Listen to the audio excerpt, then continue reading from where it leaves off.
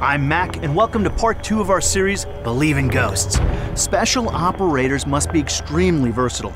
At any moment, they can be dropped into any kind of terrain and have to deal with any kind of threat.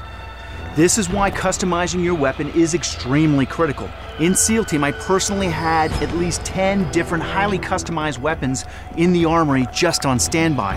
Having the right weapon could be the difference between life and death. In Ghost Recon Future Soldier, you get a chance to customize your gear in order to gain the greatest possible advantage over your enemies, especially if your target happens to be the most wanted terrorist in the world. Get ready to believe in ghosts.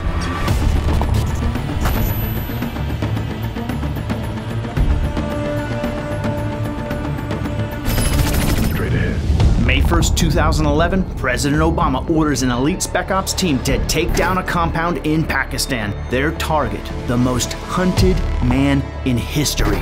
Armed with a loadout customized for close-quarter combat, this Tier 1 team took down their objective and were back at base in under 45 minutes. In Ghost Recon Future Soldier, you too will be asked to overcome seemingly impossible missions all over the world.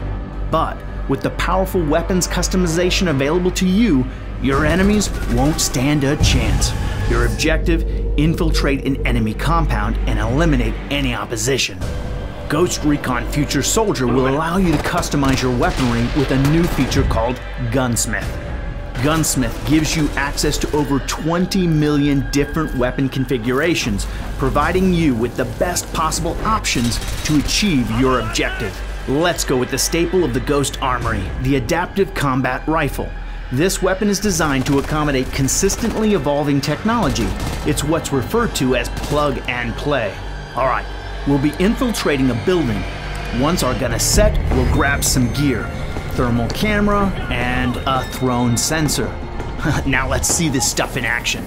The Ghost team is dropped into an urban environment. The thermal camera allows them to easily see and eliminate any guards patrolling the compound. It's time to enter the building. Using the X-ray scope to know who or what is on the other side of the wall is a major advantage in a deadly situation like this.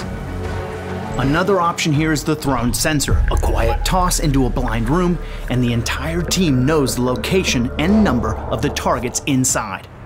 We want this guy alive. He has information we need.